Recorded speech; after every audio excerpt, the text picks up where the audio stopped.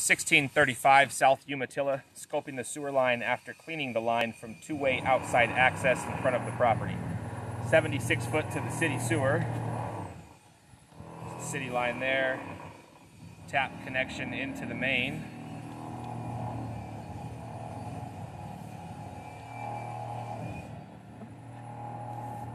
Concrete piping at the tap. See some grease build up there. Then on to clay tile piping at 72 foot. And there's our drop, 70 foot. You got a slight offset there at 70 foot just before the drop. You can see the black buildup that's in the line indicates the sewer line was backed up for a long period of time.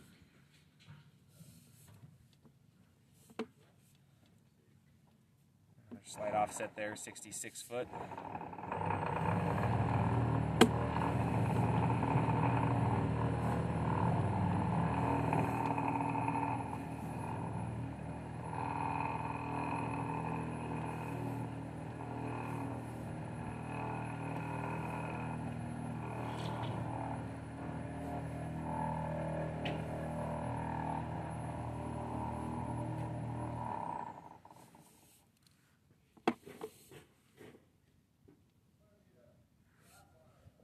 Bit of roots there. We'll never get 100% of them cleaning the line from a 3-inch clean out into a 4-inch line. Again, that white stuff and that black stuff is grease and sludge buildup.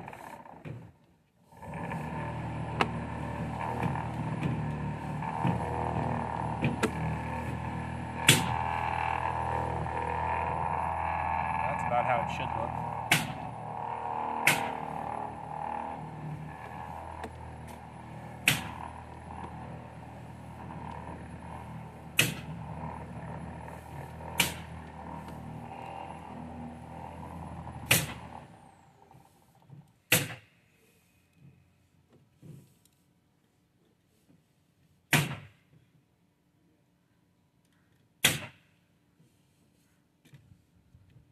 That black there definitely had a backup throughout there.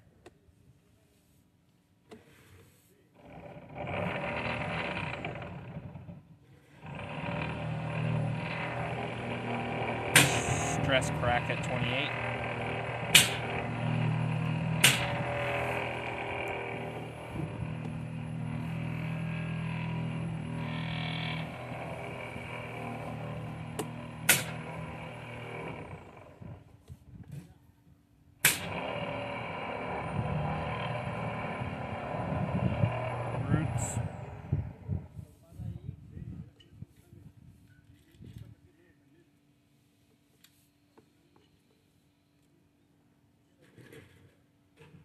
Bottom of the pipe there cracked and broken. 16 foot.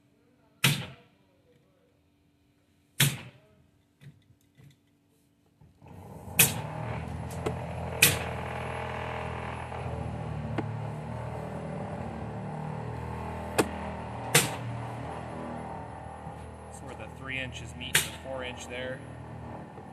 That's why it's tough to get those roots at the top right side of the pipe. Cast iron and clay condition.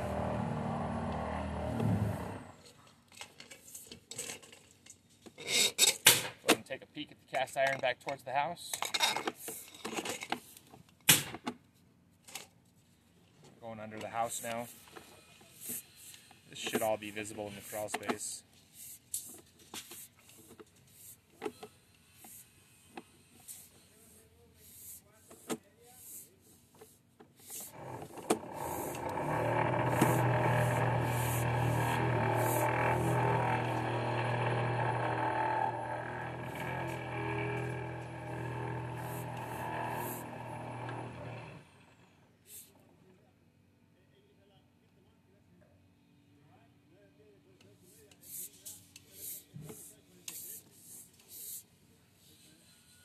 Where it goes to 2-inch there.